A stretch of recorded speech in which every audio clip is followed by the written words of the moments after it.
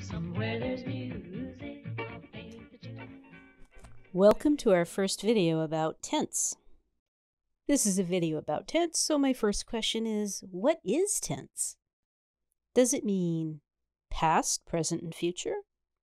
Does it mean when you feel stressed and uncomfortable, or is it the way a verb shows the time you're talking about? Well, in this class, it's choice C.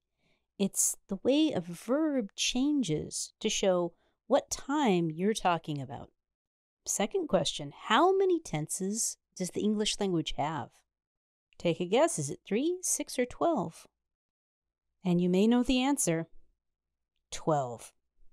There are 3 present tenses, simple present, present progressive, present perfect. There are also 3 past tenses, simple past, past progressive, and past perfect. Progressive, by the way, is also called continuous. Now you might notice that these are highlighted and this is not. There are 3 future tenses, simple future, future progressive, future perfect. Again, only one of these is highlighted. And you might have guessed that's because we are going to learn simple future tense, but not really work on future progressive or future perfect. We will look at this, but we're not going to study this and the 3 perfect progressive tenses, past perfect progressive, present perfect progressive, we will not work on any of those. You'll save that for writing 7. Since we are going to study all of the present tenses, let's start with simple present.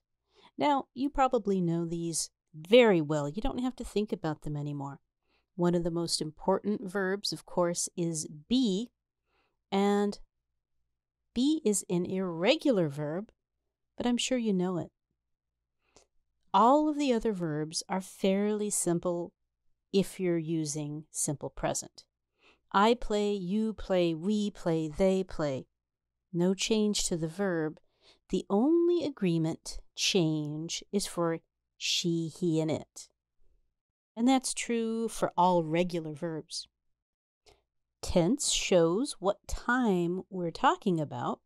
So what times does this match? Well, there are 4 special uses for simple present tense. There is also, I want you to be aware, there is also a time that we use simple present to talk about the future, but we're not going to study that right now.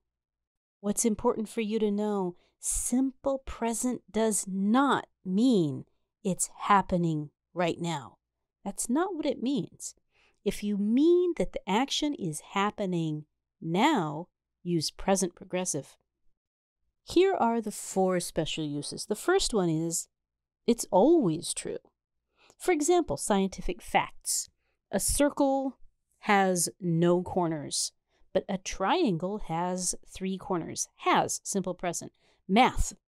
2 plus 2 is 4. 4 plus 4 equals 8. Anything that's longer than your life. For example, the dinosaurs are extinct. The Earth goes around the sun. The month has 30 or 31 days. All of those are simple present because they're always true. They're also called timeless truths. The second use of present tense are repeating scheduled actions like classes or the bus schedule or anything that repeats. What time do you get your break at work? I take a coffee break at 10:30. We have lunch at 12. If it's scheduled, if it's not really in your control, if it repeats, use simple present. The third use of present tense are for habits. Personal habits, we often use the word always or usually. I always wake up at 7:30. I usually make coffee before I eat. I always study at night. The last use that I want to look at is states. States that are true now. Now, what is a state? A state is not an action, something you do. A state is something beyond your control. For example, I am short. I have brown eyes. I can't control those things. They're true whether I want it to be true or not. Those are states. And because they're always true, we often use them to describe a person. Here is some example of state, or also called stative verbs. Stative verbs include be, seem, have, look, smell. She has black hair. She has big eyes. He seems energetic. He looks happy. She is from Colombia. She is French. He is short and handsome. He is skinny and strong. My mom has a great sense of humor. My dad always smells like his favorite cologne. Now you noticed I had the word looks in there. Be very careful with looks. It has a few different meanings. It can be an action, right? I'm looking for my glasses. What am I doing? I'm looking for my glasses. Well, that's an action. You will not use simple present. You look sleepy. You look excited. Oh, now that one, that is a state. So it's simple present. He looks like an athlete. You look like a smart person. All of these are states, examples of states. See the difference in meaning? So I want you to memorize these 4 uses of simple present. Simple present does not mean it's happening now. It could be used for facts, timeless truth. Remember, science, math, 2 + 2 is 4. It could be used for scheduled or repeated actions, like I take 15 credits a term. The bus leaves every 30 minutes. Here's a hint.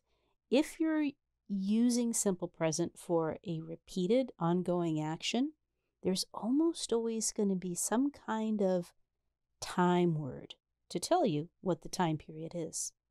Next, habits. And you remember that there's a clue there. We usually use a word like always, or maybe sometimes a lot, always, usually, all the time. Those are your clue words that let you know it's a habit. Finally, states. States that are true now. I am short. That sounds good. Do you feel tired? Try it yourself.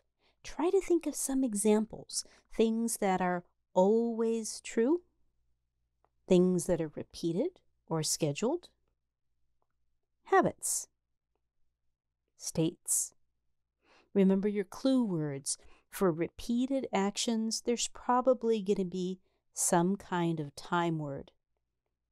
For habits, there's probably going to be a word like usually or always. For states, they almost are always used to describe a person or situation.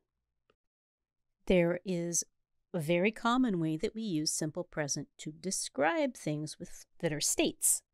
There are. There are 7 days in a week.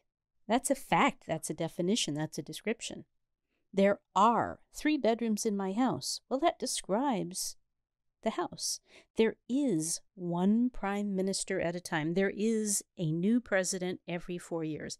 You know, those describe a situation. That's why these are simple present.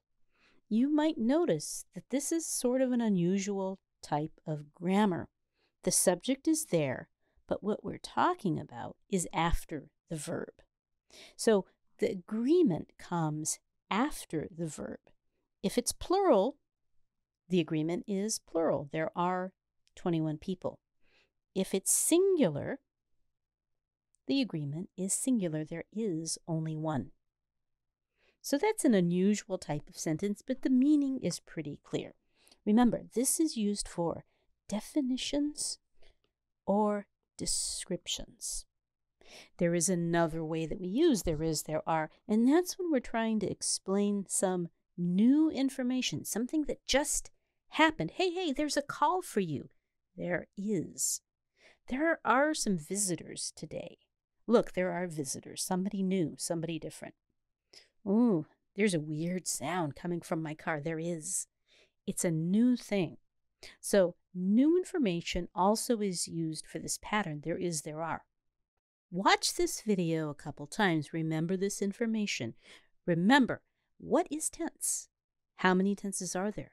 What tenses are we going to study in this class? What are the 4 uses of simple present? And what is special or unusual about there is, there are sentences? If you can learn all that, you will be ready for our first quiz.